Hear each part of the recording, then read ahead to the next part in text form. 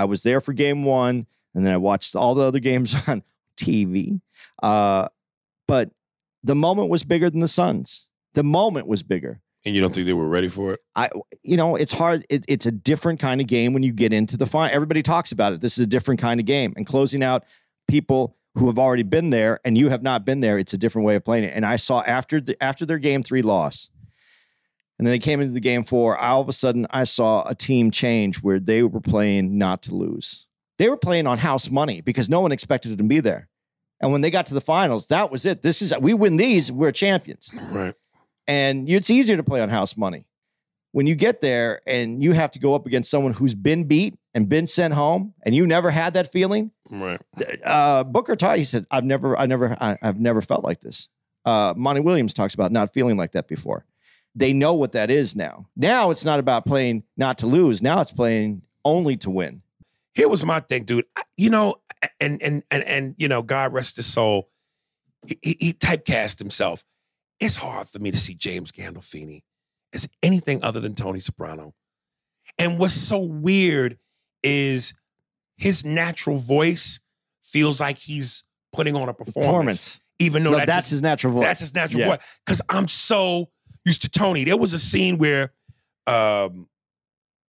he says to the guy when he has his daughter, "Don't talk about my daughter." He said, "Don't talk about my daughter." I'm used to, "Don't talk about my daughter."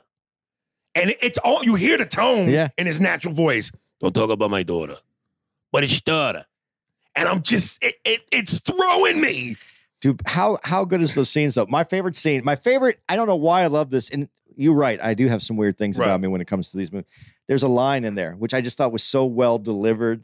And just the idea of even thinking about it, it's when James Gandolfini, whose name is Bear in it, and he takes Bear down in between the cars because he wants the key back. I love those scenes where he's like, what kind of gangsters are you? Dude, when they went into the restaurant and, Gandolfini as Bear tried to be threatening and Travolta cups his nuts and throws him down the stairs. You don't do that to Tony. Like, that's my mindset. Like, James Gandolfini was such a intimidating, physical, scary presence. To see him slapped around, it was like, yo, this feels weird. When he told the guy, "Why don't you turn your car around and go back to Miami? Why don't you turn the car around and go back to Miami?" It feels weird, man. But when he takes him down and he's laying there and he says, breathe, because he knocks the wind out of him, he goes, what is this, the same shirt, just a different color hibiscus? Yes. I thought that line was so genius because it's so, who says that? Dennis Miller. Why don't you wear a different shirt? It's the same shirt, but a different hibiscus. Huh, babe?